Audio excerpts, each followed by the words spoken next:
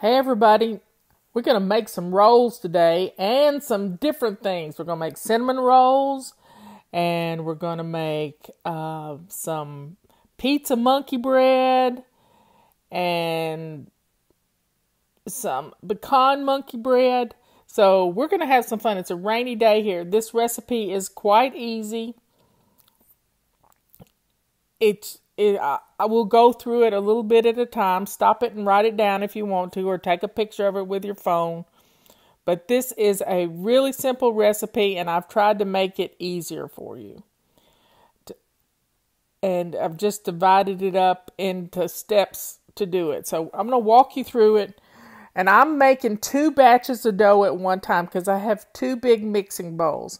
I've measured out 10 cups of plain flour, and I've added to that 2/3 cup of sugar and a tablespoon of salt. These rolls aren't any good if you don't put the salt in them. And then in another bowl, I'm going to add 3 cups of warm water, 2 tablespoons of jarred yeast, or you can use 3 packages of yeast, a tablespoon of sugar, and let that sit and get bubbly. And then you're going to add 2 eggs to this mixture. Beat the eggs up first before you and a 1/4 cup of butter, a 1/4 cup of oil, and a 1/4 cup of milk. And you just pour all that into the flour mixture and you let your mixer do the hard work. Now, you can stir all this stuff and mess with it, but I like to just stop the mixer every once in a while and scrape the dough down. Now, put this dough, after it gets all mixed up, into a big greased bowl in your oven at 100 degrees, and it'll rise in between 30 minutes to an hour. It'll get double in size. I cover it with a dish towel. And while that one's rising, start another batch. I've already measured out 10 cups of flour and just do the same thing. And it's such a simple dough, and it's really good. Now, this is my favorite thing. I love this silicone mat. I don't ever use it for making pie crust, but I love it because I don't have to flour this mat. And I buy these pans by 30 or 40 at a time because I make my cinnamon rolls and my rolls in these pans so that I can give them away. Now, after about an hour, 30 minutes to an hour, your dough is doubled. Punch it down really good, and then pour it out on your mat or your countertop, whatever you like. And I like to cut the dough in half and work with half at a time. I love this little dough cutter too. It's costs $5. And I cut strips of dough and then cut it into rectangles. And I don't like to mess with the dough much, like I don't like to mess with biscuit dough. I just put it in a pan, in a buttered pan, and you let it rise. Now let's make some cinnamon rolls. Take a cup of sugar, and I like a lot of cinnamon, so I've probably got a huge tablespoon of cinnamon in this sugar, and I'm going to stir it all up. And I'm going to take that other half of dough, and I'm going to shape it into a rectangle that's 15 by 12, and my mat measures that out. And I just do it with my hands. And then I'm going to smear some butter on it, pour the sugar on top of it, and then I'm going to start rolling it and stretching the dough as I roll a little bit up each time. And you can feel it, and it comes together, and then you're going to pinch the dough to make it stay together. Now, here's the secret to cutting it. I use dental floss. And you go in about an inch, 1.25 inches, and you crisscross it, you slide it under, you crisscross it, and then you pull it together. And it cuts the prettiest cinnamon roll out. And you put them in a pan. Now, don't turn them over sideways or you'll lose all the goodie out of them. Just put them in your pan. And a buttered pan, and just smear the butter around. I melted about 6 sticks of butter and just used it for everything. Then take the cinnamon rolls and just place them in there. Hold them sideways as you do it so you don't lose the good stuff. And then put them in your pan. These pans held 6 or 7 cinnamon rolls. And then I did one pan that only had 4 cinnamon rolls in it, and they turned out prettier than all the rest. So I may just do 4 in these pans unless I get me some oblong pans where I could do more at one time. But these are always such a treat Christmas morning because I'm going to cook them and put them in the freezer. And then I'm going to give them to my daughter-in-law so she won't have anything to do for Christmas morning. So she'll already have these cinnamon rolls, and then she just has to pull them out, heat them up in the oven while they're unwrapping presents.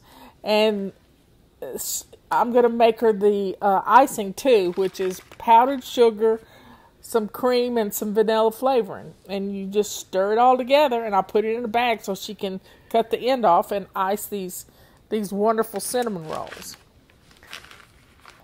And this is just such a simple Christmas morning. I'm not eating breads right now, so I'm making this all to give away, except for Thanksgiving dinner, which I'll have my rolls for Thanksgiving dinner. But I don't eat them all the time, so it's always fun to have these rolls in your freezer. And I'm going to pre-cook them. I'm going to pre-cook them and put lids on them and put them in the freezer. So all I got to do is take them out and heat them up. Heat and serve rolls, which is wonderful. Now what are we doing? I'm trying to figure out. I got another pan. Yeah, I had 4 or 5 pans ready to go. And these have little lids that can go on them and crimp down. Smearing more butter around. Goodness gracious, I've used a lot of butter today. And just keep cutting them until you get them all cut up. It made probably around 15 to 20 cinnamon rolls, which is wonderful. Now, you can add some nuts to them if you want to, but we don't like nuts in our cinnamon rolls. I'm going to make something with some nuts in a second. Now, I've learned a secret about nuts. I like to toast the nuts before I make anything with them. That keeps them from being gooey if they're toasted nuts. And they just work so much better in pecan pies and all kinds of things when they're toasted. I know this is really a long video, and I forgot that. There they are. So I'm making a mess there. Hey, they rose up real pretty. I just stuck them back in that 100-degree oven. And there, look at them. You just have to ice them, but I'm not going to ice them yet. They're gonna be frozen. And then all she has to do is ice them up. Next, we're going to make pizza monkey bread. So take 4 or 5, probably around 6 cheese sticks and cut them into pieces, 6 pieces each. So that's going to be about 36 dough balls you're going to make. And you can add a pepperoni if you want to. I like the pepperoni in there. And then here's my leftover butter. I've added some garlic to it and some parsley flakes.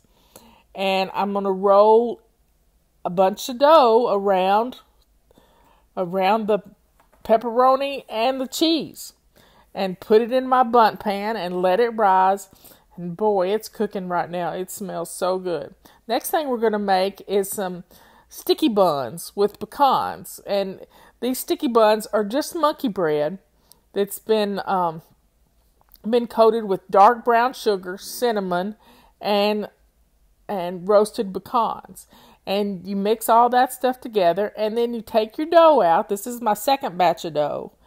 And I started cutting it into little pieces. I put the small pieces in the butter, and I put the larger pieces in another pan to let those rise for rolls.